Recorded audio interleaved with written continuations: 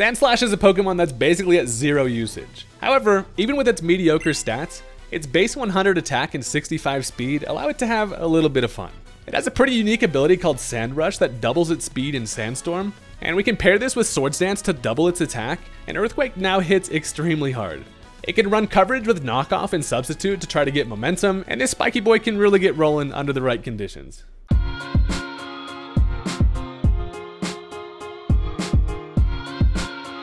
Alright, look, sometimes they make a Pokemon that has a banger design and then ends up being pretty lackluster competitively, and Sandslash has kind of always been one of those guys for me. But today, it is our goal to get this thing to pop off because Sandslash is amazing, and if you're into that kind of thing, consider hitting that subscribe button. It's free, and you'd be a lot cooler if you did. Without any further ado, let's go ahead and jump into the match. So today we've got ourselves some sand in the forecast, and we're also going to be trying to do some slashing, but not before we're able to grab ourselves a little bit of a position here. So to start things off, I decided to lead off with the Gengar. Now, they decide to go with the Greninja, and I'm thinking, okay, I'm going to go ahead and surprise this thing, reveal the Choice Scarf Gengar, outspeed, hit him with an Energy Ball, but it turns out they actually outspeed, which means that they're also a Choice Scarf Greninja, and they get the U-turn here. So this is actually going to end up drawing in probably the best case scenario here, as Gastrodon comes in, and we just hit him with his absolute arch nemesis, one singular blade of grass. It doesn't quite knock this thing out.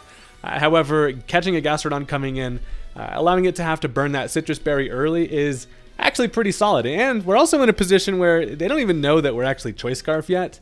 I'm kind of looking like I'm like Focus Sash, considering I was willing to stay in on the Greninja. And so I just decided to stay in and continue just throwing balls around. And seems like a pretty solid time until this asshole comes in. So Hydrapple is judging off of that damage with a critical hit. That is an Assault Vested ass Hydrapple, and this thing has pretty insane bulk on the special side. So, you know, of course I'm locked in here. I can't stay in, and the only real thing that wants to come in here is probably going to be the Lantern. I'm thinking maybe they just go for a Fickle Beam. I'm Assault Vested myself, so, you know, we're a couple of stylish fellas out here in our vests, but it turns out they actually click the Earth Power, and they pay back the crit by getting a critical hit of their own. I'm like, it didn't seem fair.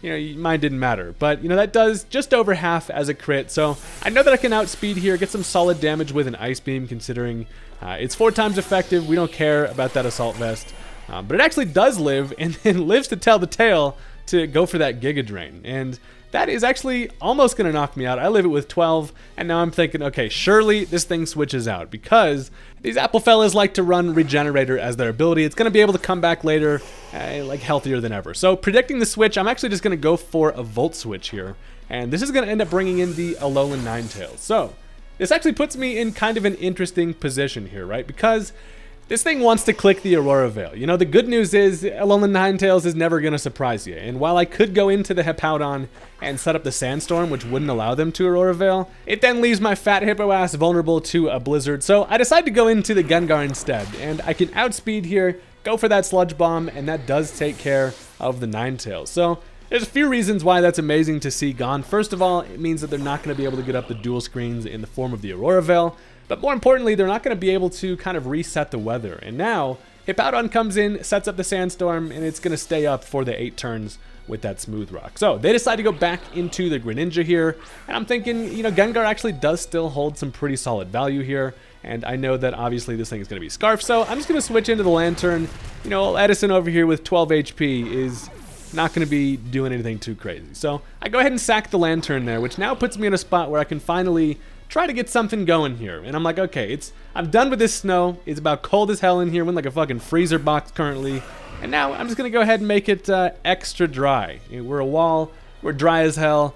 And now we got some pocket sand just flying around the air. So at this point, I know that that thing is going to be locked into the Rock Slide here. Also, physical Greninja is super important data to note. But yeah, this thing is definitely going to switch out. And this does bring in the Rotom Wash. So Rotom Wash also, it has a couple different options that it could be working with. It could be kind of a trick set. It could be more support with like a Will-O-Wisp.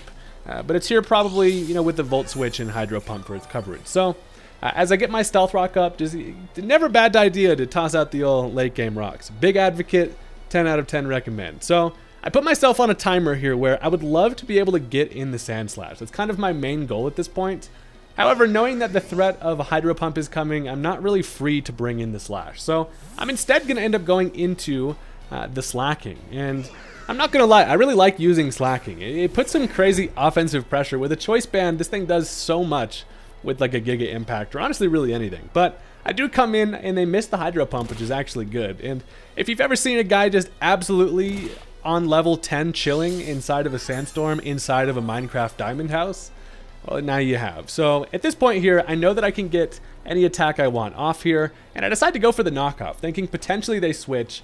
However, this thing does just stay in. I do around half here, get rid of the leftovers at least, which is nice, and they reveal they're going to go for the Thunder Wave. So that's actually interesting. It probably means that they likely do not have the Will-O-Wisp, but at this point, slacking is in kind of a weird spot. I got my toes out, the dogs are hanging out here, and also slacking's hanging out. He now has to take a truant turn if I do want to stay in, and I don't have really much of a switch to bring in here, so I decide to just stay. And it turns out they actually miss another Hydro Pump, which is like, damn, it seems like whenever people use Hydro Pump against me, they always be hitting. But it seems like the sand has gotten inside the washing machine and fucked up this dude's internal parts. But now they decide to go for the Volt Switch. Like, all right, you know what, no more missing Hydro Pumps. It's probably unlikely to kill anyway. And they do decide to conserve the George Washington. So now they decide to bring in the Rabombi. It takes some nice Stealth Rock chip here, and it is going to come in on a knockoff. We don't get fully parried. Sadly, it doesn't quite knock this thing out. Obviously, we get rid of the Focus Sash. That does not matter. And it does look like it's going to be able to take one more turn of Sandstorm as well. So I'm again in a pretty weird position here where I do have 3 turns of Sandstorm left. And I'm trying to find a spot to get in the Sandslash. And I'm like, hold on, this is actually a great position, because if I know a Rabombi, this thing is for sure just going to click the Sticky Web. That's kind of just what this little fella does, and I can bring in the Sandslash essentially for free here. They do go for that Sticky Web as I get in Knuckles right before the web happens, just because I do want to conserve my speed as much as possible. And of course, with my speed doubled at this point, I'm able to outspeed the Rabombi absolutely no problem. I also know Rabombis, they tend to click things like Stun Spore, and it looks pretty good in this position if I don't knock it out. I decide to go for the sub, and that does draw the Stun Spore, which is actually fantastic because I now get a free substitute, and the Sandstorm is just going to do my job for me.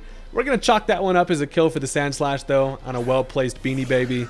And I'll tell you what, I'm about to say something very few people have said, and that is Sandslash has a fantastic position in this match now, where they bring in the Wishy-Washy and they decide to go for the Protect. The reason is because they're trying to stall out the Sandstorm turns, but that's actually like the best possible thing for us to see, because now we have the sharpest Knuckles on this side of Paldea, and we're still behind the substitute with that Swords Dance. While the Sandstorm does go away here, it's totally fine being behind this sub, because now I get to take an attack and go for the knockoff. However, I do actually still outspeed. That means that this thing is running more defensive investment over speed. I am max speed Sandslash, but if that thing is running max speed, it is going to be faster. So it shows that it is defensive like a lot of Rotoms are. And this Sandslash is an absolute full form out here. They decide to go into the Greninja. It is something that can obviously outspeed me and knock out the sub. However, we don't even be needing the Sandstorm out here, baby. This thing can go for that Ice Beam all at once. The substitute obviously takes that for us nicely. And then this is going to allow the full power +2 stab Earthquake from the Sandslash to do its thing. And I do in fact not care how thick your tongue is. There's no way Greninja is taking that. That does knock that thing out. And Sandslash killing Greninja is definitely a sight to see. So we're taking some Life Orb chip, but at this point it's fine. We need just all the damage we can get here, because now we get to deal with the Hydrapple once again. And at this point, Hydrapple, we know that this thing is running Assault Vest, so it's probably like a max HP and special attack set. So I decide, yeah, I'm likely faster, but there is a chance if for whatever reason this thing is also running max speed, it could outspeed me here. So that's why I've been saving the Terra in the back pocket. I can go for the Terra Steel. That's going to reduce the damage from something like a Giga Drain to ensure that we can definitely live. It turns out, however, this Sandslash is out here zooming. I not only outspeed, but the knockoff actually takes care of it. I kind of expected that thing to live that, but it's amazing because now we can just say, hey, take off your vest and lay down, buddy, in the damn dirt for a nice little dirt nap. So that takes care of it. Now, the final Pokemon is going to be this Gastrodon, and this is exactly why it's important that we were able to get the chip earlier, and that is because it is now in range to face the wrath of the most evil Sandslash of all time. And we found ourselves in a spot where we were really able to capitalize on some plays there and put Sandslash in a spot to sweep. And it's not something that happens often, but it is something that is super fun. So the Sandstorm team reigns supreme. And thank you guys very much for watching. If you did enjoy, make sure to leave a like on the video. It really does help out the channel. And I'll catch you guys next time. Peace out.